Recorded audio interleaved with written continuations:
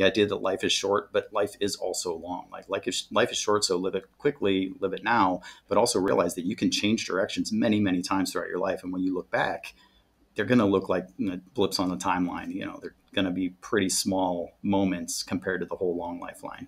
Are you ready? All right.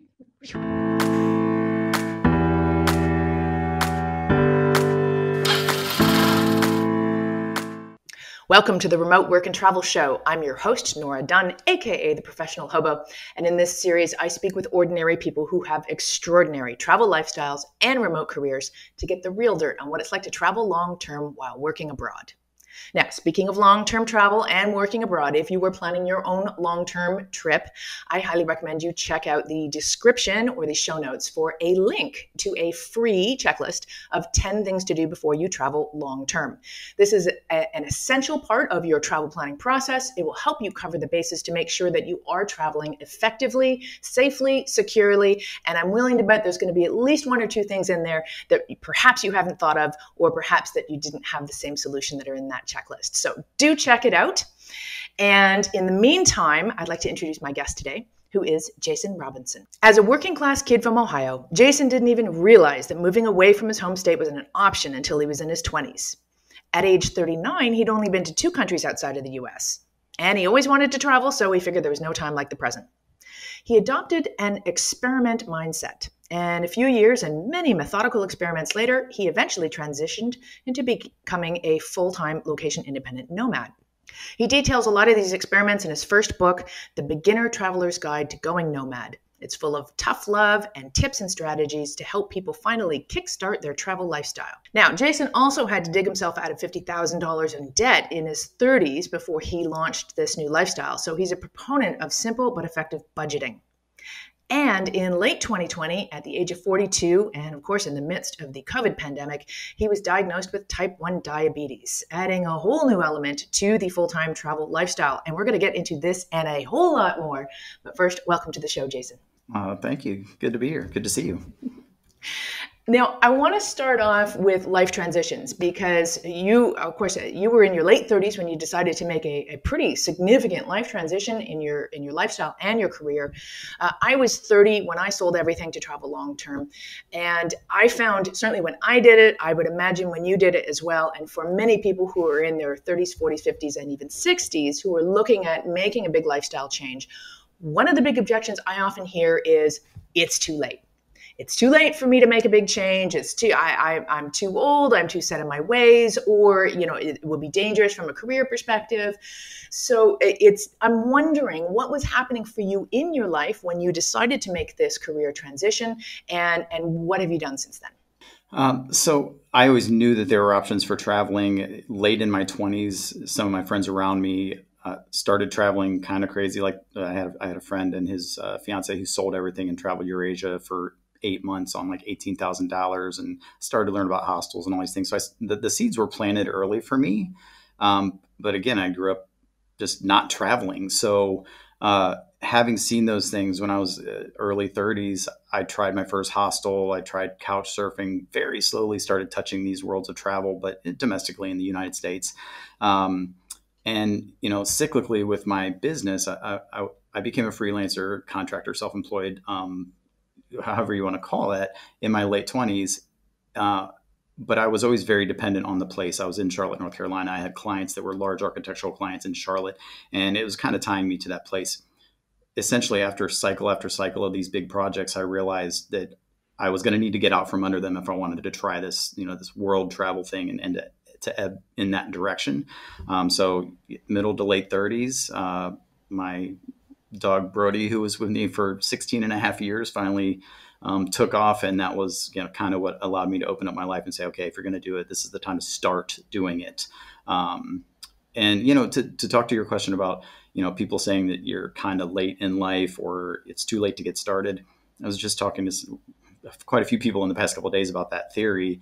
And in reality, those of us, like if we assume our adult life starts at 20 years old, at 35, you're literally less than 2/3 through your adult life. I mean, assuming you're going to live to 70, 80 years old, you're maybe a quarter of the way through your adult life. So there's many ways to look at that and to kind of rationalize. No, life is very long. I love the idea that life is short, but life is also long. Like life is short, so live it quickly, live it now, but also realize that you can change directions many, many times throughout your life. And when you look back, they're going to look like blips on the timeline.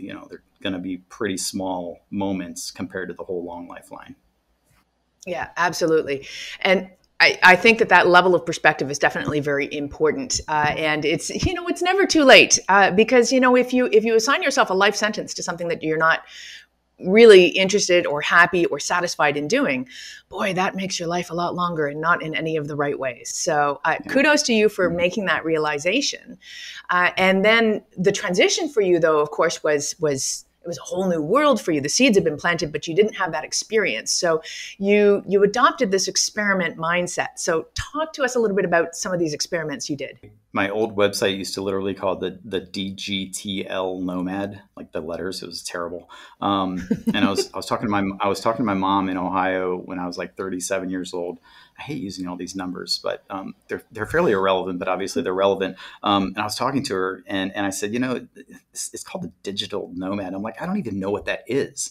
Like, I know it's something I might want to be, but I don't know if I want to be it. I said, it's more like it's like an experiment. It's like a nomad experiment. And like all these bells went off in my head. Like this conversation literally happened, and everything just went, whoa, like that's exactly what it is. And of course, I looked up all the socials on it, and I was like, how does nobody have all of these things? And I bought everything right there. The minute I started viewing everything as an experiment, I am wildly analytical. Like that's what I get paid for as a graphic designer and a brand designer, is to really think through all of the avenues. And I've done that my whole life. So for someone to adopt this mindset of it's just an experiment, you don't have to win, lose, pass, fail. It's not black or white. It's just a fact-finding mission. It's just an opportunity for you to see one way or the other, then make a decision and move forward to the next thing. Once I grasped that, it really just changed the way that I was allowed to, experiment with one more thing to find out whether the conjecture that I liked it was true or whether I really liked that thing. And that was only 5 years ago. But the things that have happened within those 5 years, once I opened up that door, are just mind-boggling whenever I look at my monumentous moments timeline of things that have changed or happened, or events in my life over the past 5 years. It's mind-boggling, and it's all because I kind of opened up that door. Now, you just mentioned that you're a graphic designer, and is this you? And then you mentioned before that you were working in the architect. Were you working as an architect, or you were working in that field? So, what was the career transition that you experienced? I went to college as a graphic designer, brand designer, specific. That was my emphasis. Throughout my career, I migrated into signage and wayfinding design. So major airports, there's thousands and thousands of signs, and a lot of them are elaborately designed, and somebody needs to tell you what they look like, how they're built, where they're placed, exactly what words are on those things. So I helped design these massive programs for large architectural buildings, a lot of airports and things like that. So that became what I was known for in Charlotte, North Carolina. And I had a lot of architects coming to me to be on their team as the local guy, the boots on the ground. And so that was where, these 3 to 5 year contracts with massive projects, they would start to overlap. So I'd have a 5-year project, and then 3 years in, I'd get this other 5-year project, and 3 years in, I'd get this other 5-year project, where I couldn't get out. I had to really make this choice at some point to say, okay, if you want to travel nomadically, if you want to not be tied to a place, you're going to have to make a decision about your lifestyle and your clients. So what decision did you make, and how did you make the transition? I had literally looked at the decision the preceding 5 years and the preceding 5 years, like on almost clockwork. It was like every 5 years, this opening showed up between massive projects. And this time the opening showed up, and I was like, oh man, I'm going to have to deal with this whenever they call me for my next big one. And sure enough, I had 2 separate architects that I worked with regularly, one out of Nashville, one out of Charlotte. They were bidding on the exact same project, and it was going to be a 10-year project in Charlotte. They both wanted me on their teams. I was going to get that job. And I had to call them both that day and say, look, I'm making a direction change in my life. I love working with you all, but I'm making a decision, and, kind of talk them through that. And One of them wasn't very happy. They thought that I just didn't want to work with them. And I called them a day or two later. I was like, no, really, the guys, like, this is just me making a change in my life. And once they figured that out, everybody was just like gung ho, like, go for it. Love that you're doing this. It's interesting as well that they were unable to perhaps see a way to continue to work with you on a location independent basis. I mean, obviously this was pre-pandemic, so perhaps they'd have a different way of working now. Because I would say being a graphic designer, generally speaking, is a very digital nomad friendly career. So if it wasn't in terms of what you were doing, then how did you make that transition? Did you move into a different field with different clients, or did you just find clients who were willing to hire you remotely? More specifically, that was probably more my choice than a dictation of choice. So I probably could have continued to work with them as a guy who grew up very blue collar, not with these big budgets, not with these multi-million-dollar projects that people are running in airports and things like that. Like, my brain has still has a hard time getting around the kind of money that corporate America throws around. So I probably could have looked at those architects and said, hey, I'm going to be on these teams, but I'm just not going to be in Charlotte. You're going to have to fly me in and do the same things that you do whenever you come to Charlotte. I'm just going to do those things. There was a point in my life where I said, these projects are not making me as happy as they are just paying my bills. And that's a huge important theme for anybody listening to this podcast is, it's not just about the ducats. You need to figure out whether this is fulfilling for your life. So just because a job is a good one and just because you're grateful to have that doesn't mean that it's the thing you should be doing. And that's where I was. I knew that there were other things that I enjoyed doing more, or things that I at least wanted to attempt to do.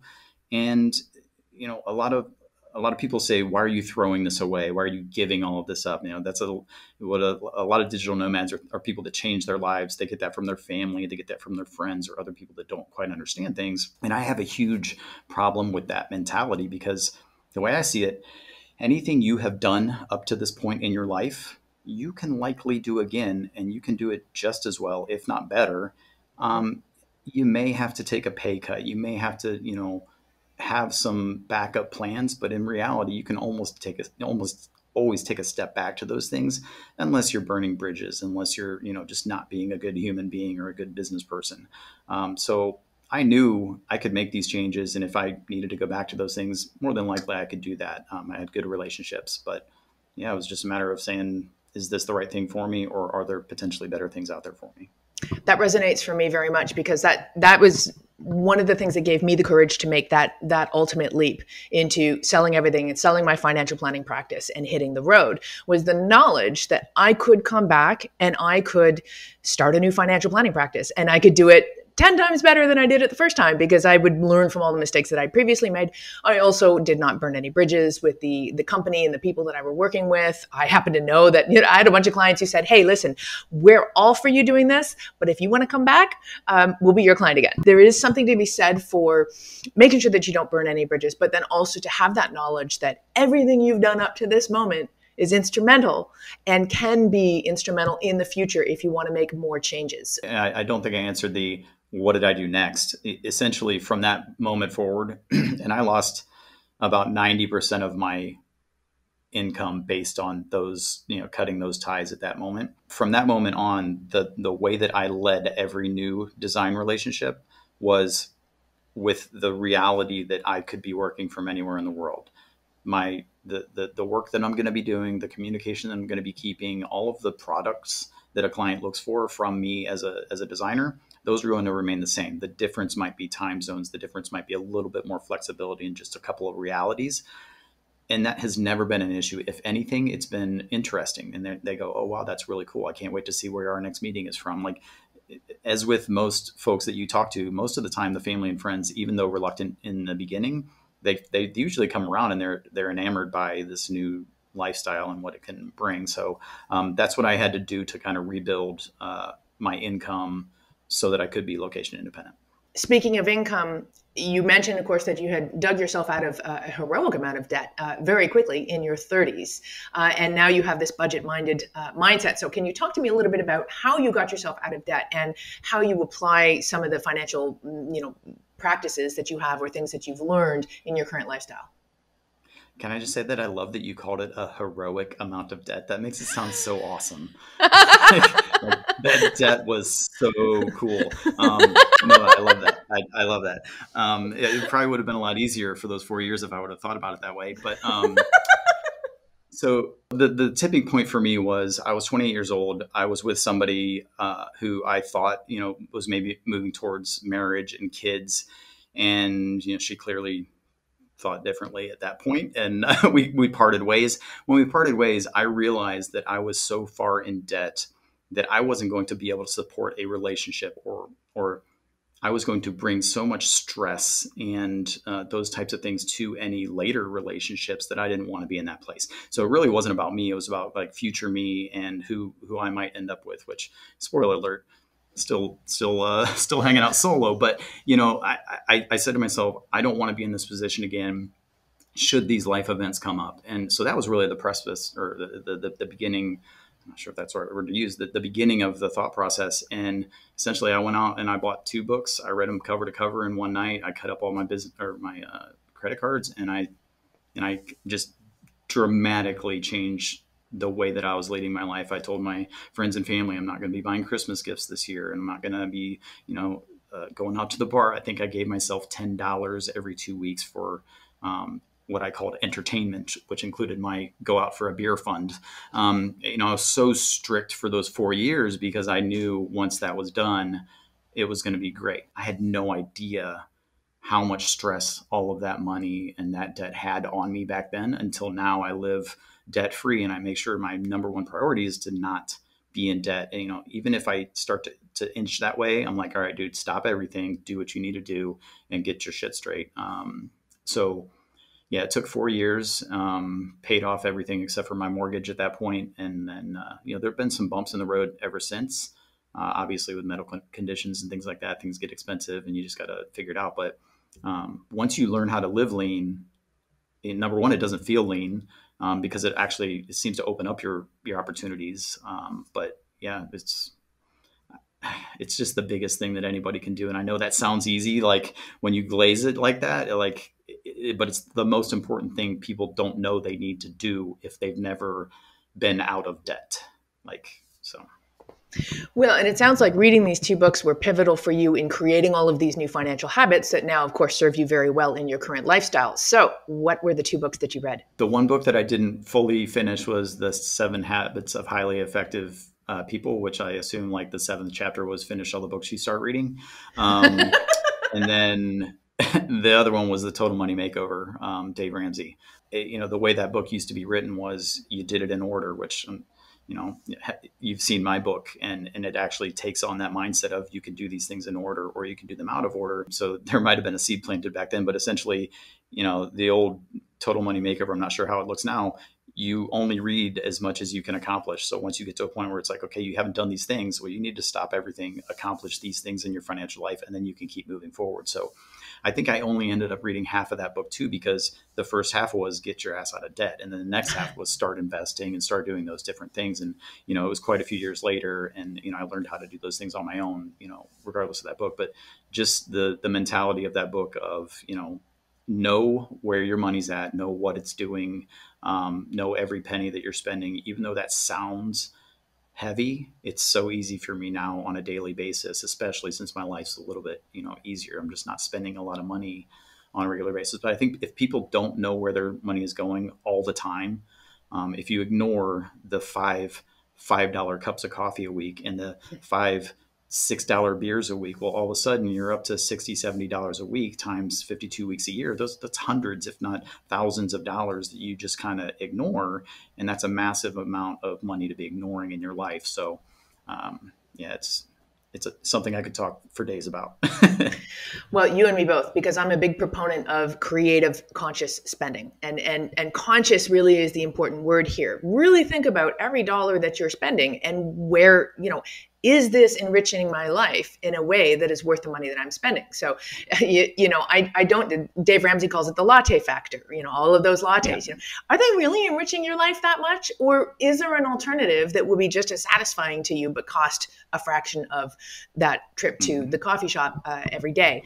And that can be applied on a variety of different levels. And especially, of course, in the full-time travel lifestyle, because as you well know, full-time travel can cost as much as you want to spend, but it can also cost a lot less. And it really depends on what it is that you want out of an experience, how much that costs, and then, of course, weighing whether or not that's worthwhile.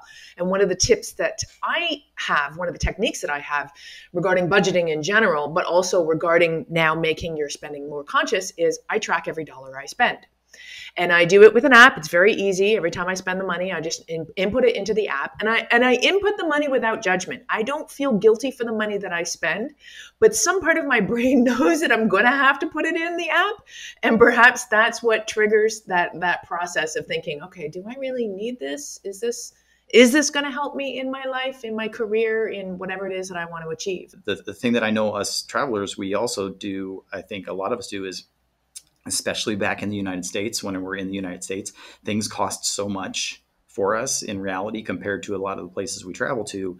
You start to get this, you see it through the lens of travel, and you start to see it in the, what would this cost me in Portugal, where I'm at right now, or what would this cost me in Mexico? So for instance, if I'm going out for that $6 craft beer or $6 beer in, the US, that's literally half of a night's stay in Mexico, in some of the nicer hostels that I stay in, or that's a 6-pack of beer that I can enjoy with friends in Mexico. So you start to see things through this lens of, do I really want to spend this money right now? But you do still need to be spontaneous, and I think that's the easy balance now is staying out of debt, knowing that you're strong with your finances, but also knowing that you need to live and you need to allow yourself those moments. And it seems to become easier once you get out of the way of setting up those things. You had a really tough diagnosis of type 1 diabetes.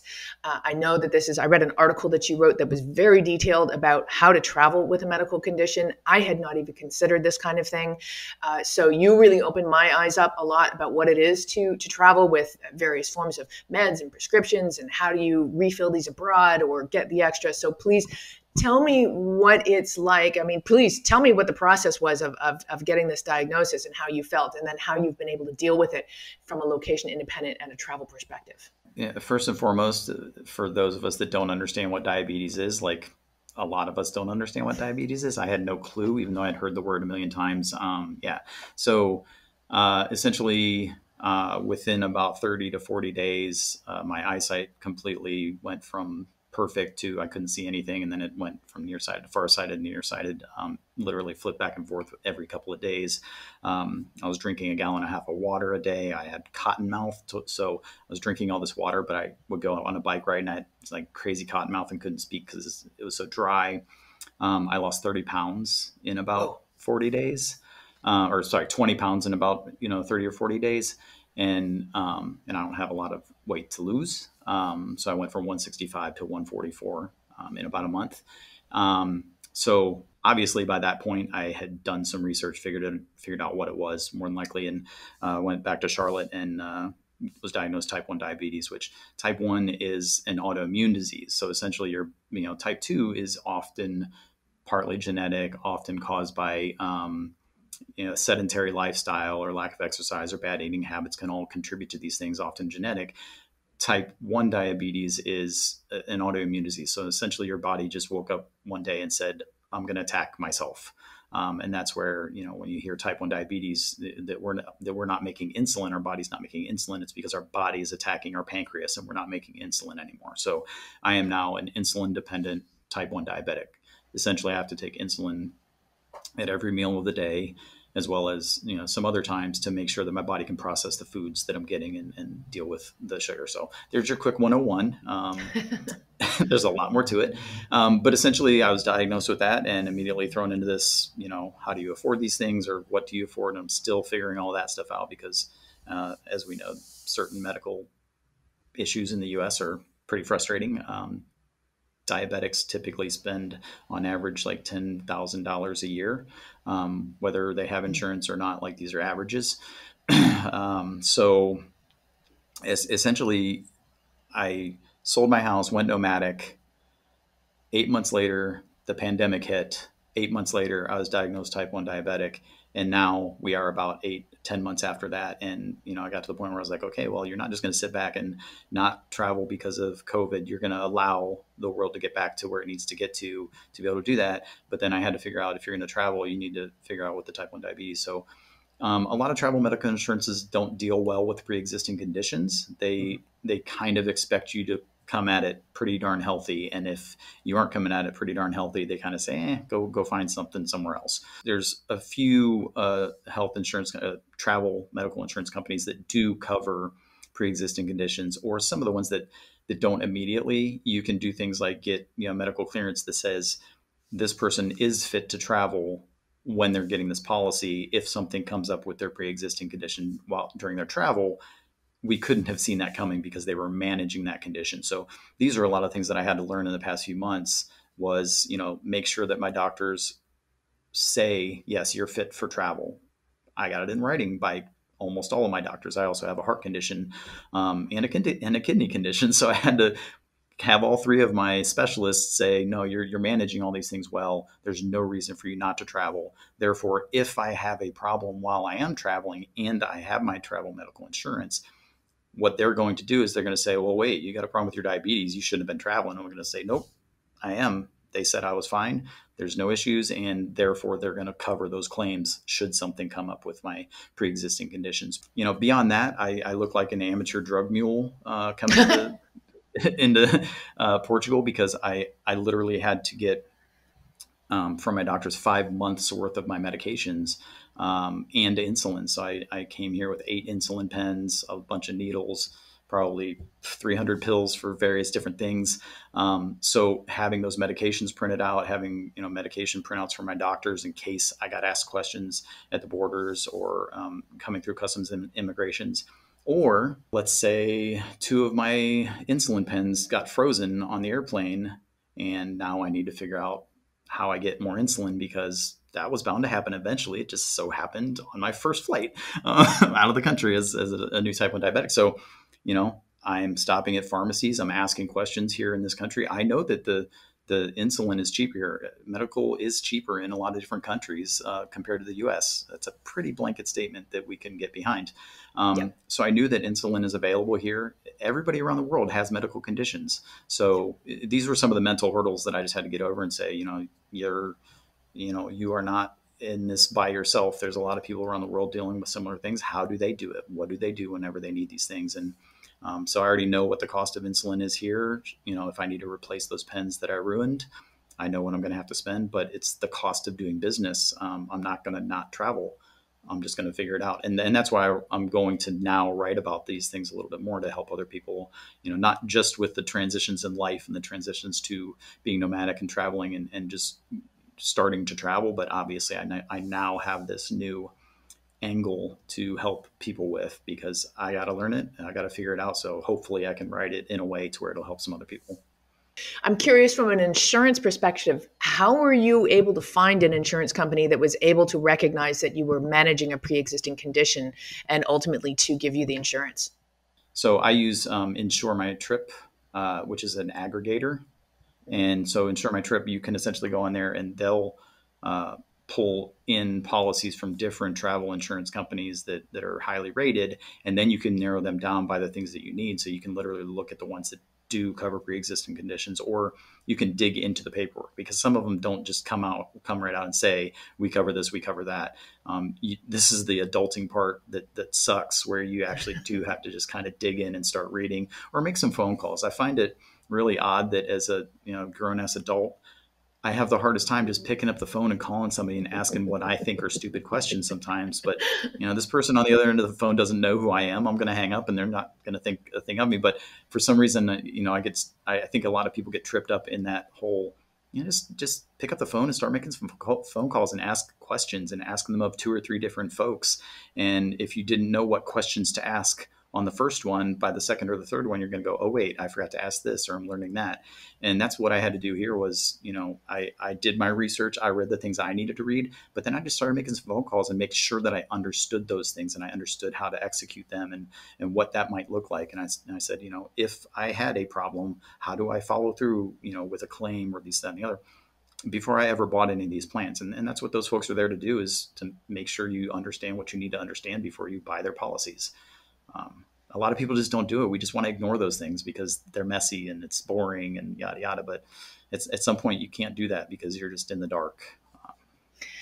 Yeah, you know what I mean? I always tell people to read their insurance policies from cover to cover. It's soul destroying work, but it was really important because when such a time is going to happen that you have to make a claim, boy, you better know exactly how to do that, because there are, right from the time that something happens to you, there's a certain set of procedures that you have to follow. Otherwise, the insurance company may not cover you. And also, too, I want to second you on Insure My Trip as a great way to have really specific filters for what kind of insurance policies you're looking for, and they will definitely spit out the companies that you can work with. And then also to work with an insurance company in that, if they do a medical questionnaire and they come back with okay, so we're going to give you an exclusion for this condition, go back to them and say, well, what do you need in order to remove this exclusion? Do you need a doctor's report? Because they will reevaluate your policy. I've had that happen in the past where they've put, I had a heart murmur when I was like 16 years old, and 20 something years later, they're like, oh, we're going to exclude any condition that, has to do with your heart on the road. I'm like, are you kidding me? This was like an exercise induced asthma that I had a million years ago. So eventually they did remove that exclusion because they realized, with the doctor's report saying, no, it's okay. Like you say, if you get the report saying I'm fit for travel, or whatever it is the insurance company needs you to say, it can definitely, they will restructure your policy accordingly. Yeah, the term they use often is a medical waiver. Essentially, your doctor is saying this person is fit for travel. Sometimes they use different terms, but that's the low-hanging fruit term that you'll probably see. Yeah. All right. I really want to talk more about some of your nomad experiments, because in your book is very fun. It's written in a very, you've got a lot of tough love in your book, definitely, but it is written for people who don't have much or any travel experience, are not really sure even where to begin in terms of adopting a nomadic lifestyle. But you did it with so much fun in terms of your nomad experiments. So what are some of the experiments that you did that ultimately helped you launch a new lifestyle? So again, early on, I started trying hostels and trying couch surfing, and that was 10, 12 years ago. So it was just a matter of finding, that was well outside of my comfort zone. So what do I need to do to get into my comfort zone? And that was, finding a hostel that I felt was, that I felt safe enough going to, because that's one of the things people don't want to try out. Oh, are they safe? Are they dirty? Are they this and the other? Well, find a fancy one. So figure out the things that make you feel comfortable, at least trying to take one of those steps. So I started trying those things early on, and in my late 30s, I had never really traveled domestically very much, and I was always a little bit fearful of traveling solo, just because it's always easier if you can have somebody there to hold your hand and teach you how to do things or show you the ropes. So I wasn't doing those things, but finally I said, okay, you got to start trying. So I took some domestic trips. I would take a 5-day trip to Philadelphia. I would take a 5-day trip to Portland, and I could work while I was on the road. So that might sound expensive, but when you're staying in hostels and when you're using travel miles to get free flights, and you're still working on the road, it's really just about, for somebody who has created that flexibility for themselves, it's just picking up your life and dropping it into another place for a week. Those first experiments in my late 30s were just start traveling domestically a little bit. And then I always thought about van life, and I've conjectured for 2 or 3 years that I would like van life. And I'm like, dude, before you just sell your house and go buy a van and think that that's going to be awesome, and then you just hate it, maybe you should try it. So I went and bought a shitty old van that was already built out, and it had a camper, like it was ready to go. It was an old 1985 G10 baby blue camper van. You can see that on the Nomad Experiment. Just search for van. It's gorgeous. And I went to Shenandoah. I went to Shenandoah National Park and I camped there for a week. And I worked out of the back of the van. I hiked the Appalachian Trail, some parts of the Appalachian Trail there. And I did what I thought van life might look like, which was live in a different place, also get my work done, also get my exercise done, do all of those things. And I tested it. You have to move beyond conjecture. And I think I'm going to like that. That sounds awesome. You got to give it a try. So that's where my mindset was, well, let's give it a try. And then, probably the most important ones, and there were many, but probably the most important one was, I think 3 years ago, I said, okay, you're still traveling domestically, but what are you going to do to really push your comfort zone? So I gave myself a goal to not sleep in my bed a quarter of the year, to not sleep in my home a quarter of the year. So whether that was just staying at a friend's house or staying in a different city, or that was pushing me to try to not use my house and my home as a crutch. And once I got through that year, I was like, well, that worked out pretty good. But, I don't, progress is only progress if you keep moving, forward. So I said, well, what are you going to do next year? And I said, well, let's do a third of the year. So that was 122 days. And I did that. And by the time I did that, that was between those 2 years was also my first trip to Mexico. That was my third country. I bought a one-way ticket to Mexico because back to that whole conjecture thing. Do you really think living out of a backpack and traveling the world with only the things on your back is going to be fun? Maybe you should give it a try. So I bought a one-way ticket to Mexico and I just said, all right, I'll start in Mexico City and see how long I go. Maybe I'm uncomfortable after 4 days and I just decide to come home. That's fine. That's an experiment. Learn what you're going to learn and, move on. But, I stayed in Mexico City for a week and then somebody said, you should go down to Oaxaca. It's smaller and you'll probably like it more. So I said, how do I do that? And they're like, go buy a bus ticket. So I bought a bus ticket, went to Oaxaca. Then I ended up in Puerto Escondido with 4 or 5 new friends that I met in Oaxaca. Once I got through that second year of 122 days not sleeping in my bed, my comfort zone of my home, what used to be my comfort zone, what I used to go home to and go, oh, I'm so calm here. And I get to go to my garden and I get to do these things. It became more of a stressor to me than travel had. They flipped. Because all the chores and the maintenance and all of the things that came with my home were not as good as the freedom and the exhilaration and just the amazing things that travel were starting to bring to me, not only from a, outside of me standpoint, but growth inside of me. And, I realized at that point, I was like, all right, I don't need to do any more experiments. Like I'm ready to really try what's next. And that's when I decided to sell my house and move on. And people ask me like, do you miss it? Do you look back? It's been 2.5 years and I've literally driven by that house 3 or 4 times. And the only reason I drove by it was to make sure that they didn't cut down my favorite Japanese maple tree, because I would be having some words if they did. But I haven't missed it at all because of these new growth experiences that I'm able to have in this current chapter of my life. If I wake up tomorrow and I want to get another mortgage on a house, I can do that. If I wake up tomorrow and I want to be in one place, I can do that. But right now I'm open to, all the things that this is bringing. This is perfect because this ties back to what we were talking about earlier with regards to career transitions and the knowledge that you can always change tack if you want to. And adopting this experiment mindset is a fabulous way to ease yourself into new things, but also not to make any drastic measures that you might later come to regret. So, van life is a perfect example. I didn't even view it as an experiment, but I had a 6-week camper van trip, at which point I realized van life probably isn't for me. Good, lesson learned. Tick. I'm glad I didn't buy a van. And like you said, just being able to dip your toe in the water and see how it feels of different ways of living, different ways of traveling, different time periods of traveling. I always suggest if people are looking at traveling long-term or even full-time, don't necessarily sell everything yet, right? Take a test trip, go away for a few months, see how that feels. Maybe you will realize that it's not your cup of tea, or maybe you'll realize there's a different way to do it than how you initially envisioned. So your mindset of the experiment is a brilliant way to try new things out and to ease into a transition that might otherwise seem really overwhelming. This is also just a quick side note. This is also a way to disarm your friends and your family, the ones that are looking at you going, what are you going to do? With the one-way ticket to Mexico, I sat down at a corporate dinner with like 8 people and they're like, you're going to do what? Is that safe? All the silly things you hear. And I looked at him, I was like, it's just an experiment. Like, if it doesn't work, I'll come back. And it really does give those around you who can be a lot of pressure on your life, the ability to go, okay, they have it under control. It's not that big of a deal. They're fully capable.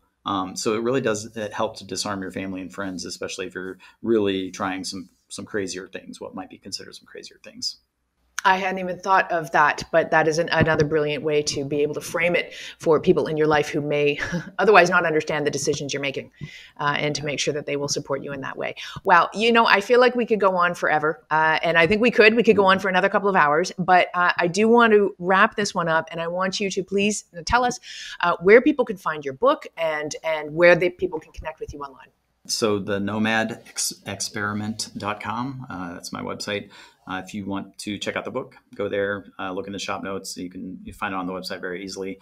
The next best place to follow me is probably on Instagram, which is Instagram/the Nomad Experiment. And I do love photography. I mix that photography with some of this other, self-help, motivational, philosophical stuff about travel and, overcoming some of these hurdles. So that's kind of when I'm not writing a book, that's where I get my photo and words fix, is to kind of have some of those conversations on the Instagram, and love it when people reach out to me on there. So do you have any final words that you would like to leave with us? Something that you would put up on a billboard to tell the world? Just stop waiting. Just stop waiting and start figuring it out, like sooner rather than later. You're never going to be ready. No matter what we're talking about, you're never going to be ready. So you might as well just get started at it now. Awesome. Brilliant advice. Thank you so much for joining me today, Jason. It's been a pleasure. I'm Nora Dunn, otherwise known as the Professional Hobo, and I will catch you next time.